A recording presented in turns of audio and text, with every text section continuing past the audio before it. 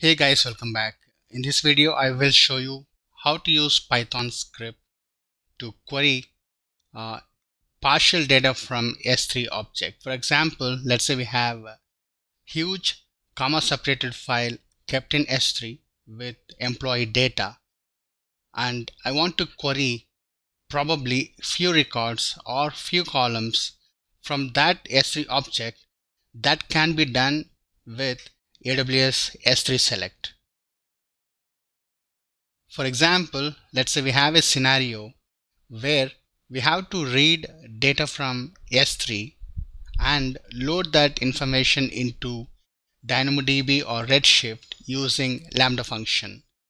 Earlier, the limitation was if the file is more than, let's say, 500 MB, let's say we have a file of 2 GB or 3 GB, we can't download that onto our Lambda function temp directory because it only supports about 512 MB.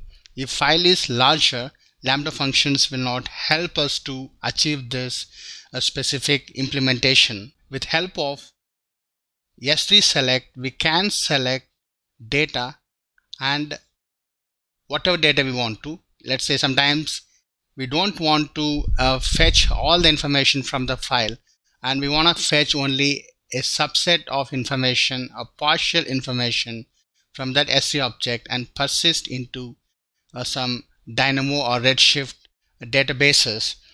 S3 select is very handy and useful. Not only that, it drastically improves the performance of our applications. Don't have to completely download the file and process the file now. So we using S3 select, we can read data as a streaming, and we are not going to store that information locally on our Lambda function if it is a Lambda function, and persist that data into a databases. For this demonstration, what I will do is I will take a simple comma separated file. I'll keep that in S3. We'll see a Python code which will do a select operation on S3 to fetch specific records from S3 object. I created a separate workspace for this demonstration. So let's create a Python script. For this example to work, locally we need to have Boto3. So do that using pip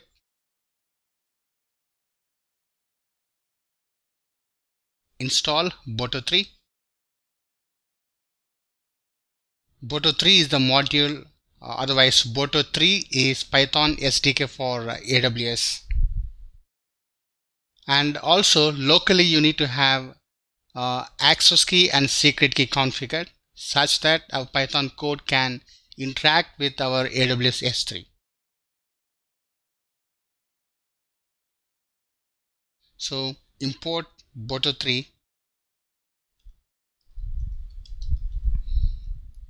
Let's get the client of S3. Let's store that in a client variable. Let's Google for Boto3 S3.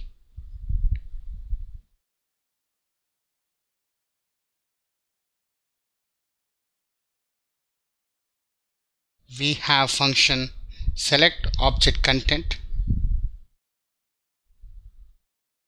So it kind of uses SQL standard for querying data from S3 object. Let's scroll down and see how to use this function. It takes bucket key. Okay, let me grab this information.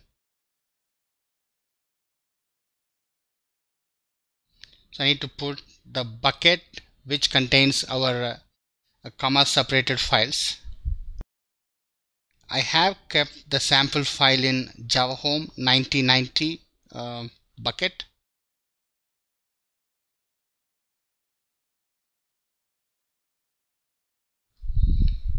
So under files, we have employees.csv.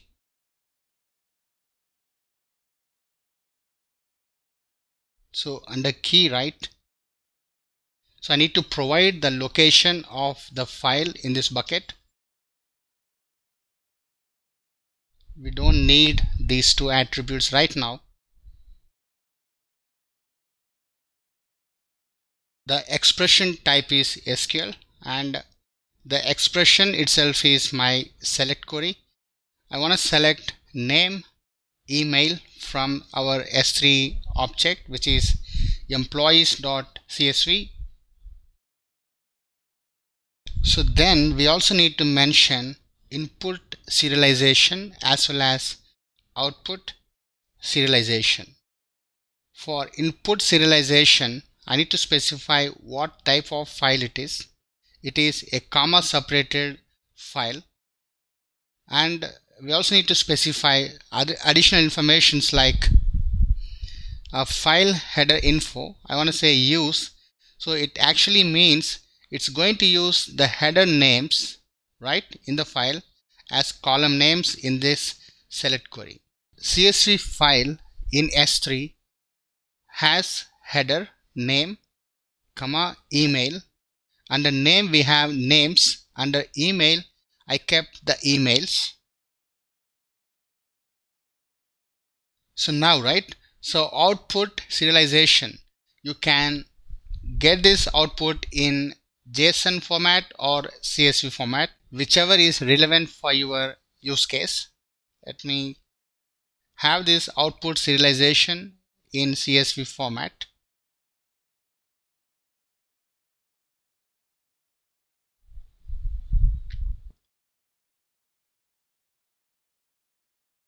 Let's store the output returned by this method in a response object. Now let's loop through the response object, payload object.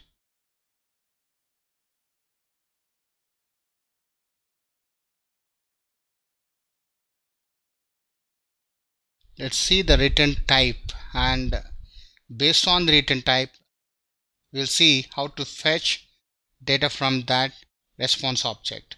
So return type is dictionary and it has a payload. So I need to get the payload, and inside payload we have records. So let me loop through the payload object. If records exist in this object, so I want to print that record. Now let me open the terminal.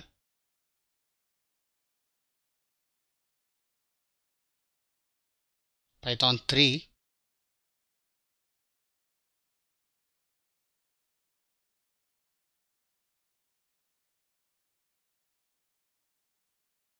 So there is typo.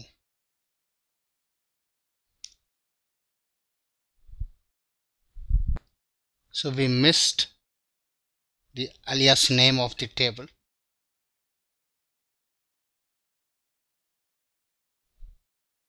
Fine, right? We're getting data from S3 object, which is comma separated one. So if I want to get this output in JSON format instead of CSV, I could give my output serialization as JSON. Now, right, it returns data in a JSON format. So likewise, let's say I want to access only name, not email, then also